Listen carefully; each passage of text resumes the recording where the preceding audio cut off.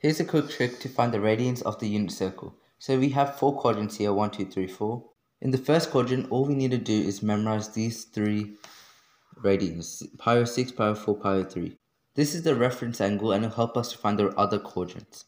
To find the radians in quadrant 2, we will keep the bottom number the same and we will minus 1 from the bottom number to find the top number. So 6 minus 1 is 5. Same thing here, but in this case, we have to add 1 to the bottom to find the top. So 6 plus 1 is 7. In quadrant 4, we'll have to add the top and the bottom number to find the top number in quadrant 4, which is 5 plus 6 is 11.